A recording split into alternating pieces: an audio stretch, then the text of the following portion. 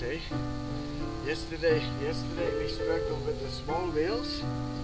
Today I put the big wheels on and it works like a charm. It's so light to push, easy. Oh, you can't beat the bigger wheels. That's really nice.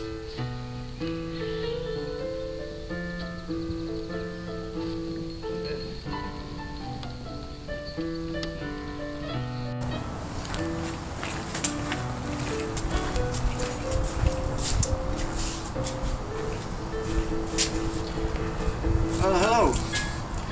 I showed you the video of my dolly, and I showed you how it didn't work with the small wheels, and then I showed you how it works beautiful with these long wheels here, with these 14-inch or 16-inch wheels, and it turns beautifully because these wheels have a bearing inside them, so they are very good. So if you want to know how it's done, I'm going to show you a few details and what materials to choose and how to do it. Before you get into this project and you want to build it, you gotta remember one thing: this is not a trailer, okay? This is just a dolly to get you to the water, because sometimes you have these posts and blockage that you cannot back up your trailer to the water. So you don't need any sophisticated bearings or nothing, just a couple straps to tie it under the boat, and it's easy to push with the hand, so it works beautifully. So anyway, let's talk about the materials here. First of all, the shaft is only 4 feet, and 4 feet comes from, say, over here to about there. Yet that's 48 inches, yet the beam on my boat is 58 inches, but this is pretty long already, so I'll show you and explain why. You have to measure your boat the same way I do, and determine what kind of a shaft you want to put underneath it. So let's take a look at it. Okay, so you go to your boat, you measure the widest point.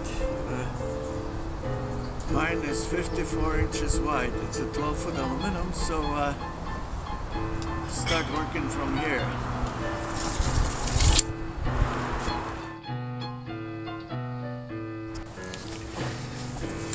So the best thing to do is to look under your boat and see what your other supports are like. Mine are 30 inches apart here, eh? I made a trailer with 2x4s and carpet on top of it, and it's the best thing. Then you measure the middle fin here and see how far down it sticks out, because sometimes the boats are on an angle a little bit, so you gotta allow that on your shaft there. So I only got say roughly 2 inches on the middle, so it's not too bad. It's pretty flat boat, that's why it goes so good. So when you're gonna build your dolly, you gotta make sure you design it pretty well the same way. So before you come to the wheels and worry how to attach the wheels, let's build the supports first. For that you need a 2x6, 2x4 or 2x8. You can have a little bit of a meat on the bottom so it doesn't break on you. My blocks are 16 inches, so if we measure 16 inches roughly, 8 inches the center, and drill a hole, we need an inch of meat on the bottom, so we're gonna drill the center of the hole 1 3/4. Then we draw the lines here this way, and we cut out the block, we make another one the same way, and we shove them on the shaft, right? Then we measure our shaft, like the shaft on my trailer, as you saw, was 30 inches apart, so I did the same thing here, about 30 inches apart. Put a couple U-clamps on it to secure it so it stays in place. A couple plywood strips on each side, and it makes it nice and sturdy. Then we're gonna worry about the wheels later. Right now, let's build the base.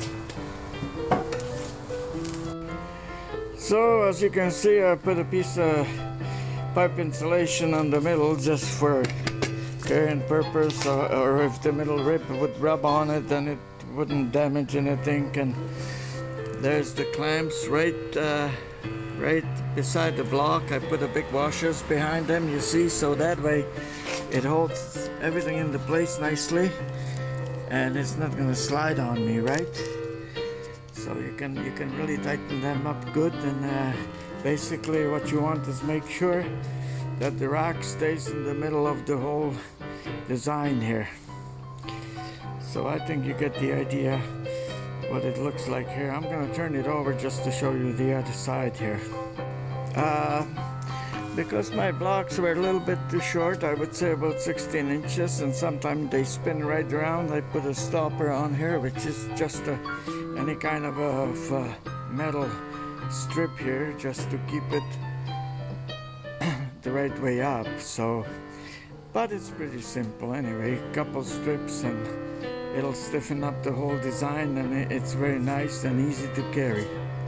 Well, I'll walk to the store here and show you what kind of a plugs and ends I use for the pipe here, and how you can manage to put different size of wheels on, right? It depends what the shaft is like. You can also put some insert inside the wheel if it's a little bit bigger, and there's not much friction because you're going to be pushing it by hand, so it's really easy to attach any kind of a wheel to it. So, and these wheels are from the trike that I show you at the beginning of the video, and it's nice because they are bearing loaded, and they just go so easy. All you need is one little push with your finger and it spins forever. So anyway, these wheels are pretty good. I think if you go to the flea market or garage sale and buy a used kid's bike or baby car, it's something, you know, that's half destroyed or half used, you can get it for a really cheap price. So I paid $10 for mine, and I still got one wheel as a spare one, so that's very nice. That was a good deal, I think. Well, I'm in the plumber section here, and you can see that there's all kinds of pipe ends, plugs, and you can purchase some extenders. You can select your pipe. You can select 1-inch pipe for a 12-foot aluminum boat, or you can select thicker pipe if your boat is heavy. So let's see what we need. Well, I've got a short piece of pipe here. This is only 2 foot, but I used 4 foot, which is plenty strong for my 12-foot aluminum. And you can put this end plug on it and tighten it later, and pre-drill the hole to match the diameter of this bolt. Make sure you put some kind of a nice nut on the end so it fits in snugly. And now you can decide how thick is your wheel. Put a washer in here, and you can drill a hole right through here to secure it. That way it makes it sort of nice and solid, especially with the cap on it like that. That'll hold it tight and nicely in place. Yeah, it looks beautiful already. So all you need is 4-foot pipe, 1-inch gas pipe. If your boat is heavier, if you want to make it wider than 4 feet, I would probably go a little bit thicker diameter. But for most of the aluminum boats, this is plenty, I think. There's also another plug that's pre-drilled here that you could probably screw 5/8 thread in here and put a wheel on it and a cap on it from the outside. So there's many ways to do it.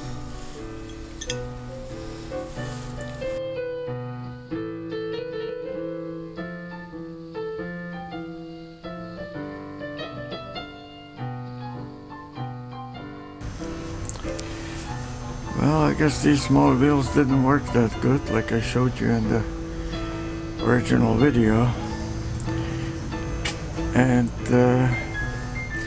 there's the wheel bolt assembly, but maybe the 10-inch would work, but I would still like to see bigger wheels on it.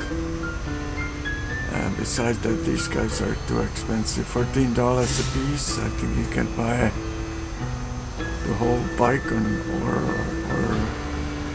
I think you can buy the whole bike at the flea market for $10 and use the 16-inch wheels, which would be better. Of course, nice option would be the wheelbarrow wheel, but I think it's pretty expensive. But it would probably ride on rocks and grass very nicely though, but not sure if we can get it for a good price. Okay, here we go. There's a 1-inch clamp for you that works just fine. It keeps the 2x6 from sliding. All you need is 2 on the inside. Then I also purchased a couple of eye brackets, which is very nice because they are just about the right size what you need when you shove them into the oar locks, and that way it doesn't slip on you. You can put the strap right in and tie the dolly right on it, and it's pretty tight.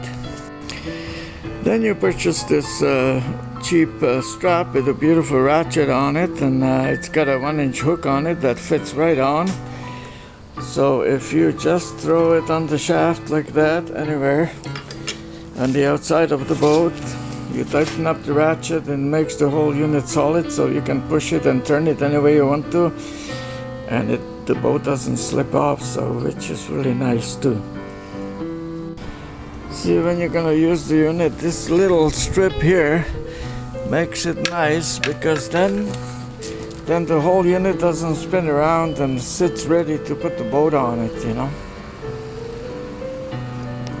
Sometimes it's easier to lift up the trailer a little bit from the ball behind your car, and that makes it a lot easier to slide it on this little dolly. So it works beautiful. All you have to do is put the straps on it and you're ready to go. Well, and last few tips before you head on the water: make sure that your tires are inflated properly, the trailer lights are working, make sure you got all the life jackets, safety equipment. I just blew up the spare tire too a little bit, make sure it's all in a good shape. And of course the dolly tire, everything is written on it, so you know exactly how much PSI you should put into it, so it should work for a long time without any problems. If you got electric motors, make sure that the batteries are charged and that you change the prop, or at least check for some kind of a line that's not underneath the prop, so it runs nice and freely. And of course the battery should be charged through the winter as well a few times, you know, just to make sure you keep them in a good working order. And if you start your motor through the winter, make sure you let all the gas out, and so you don't have a settlement in the carburetor. Make sure there's good oil in the lake, and start it up as soon as you can to burn any settlements off. So good maintenance means good fishing.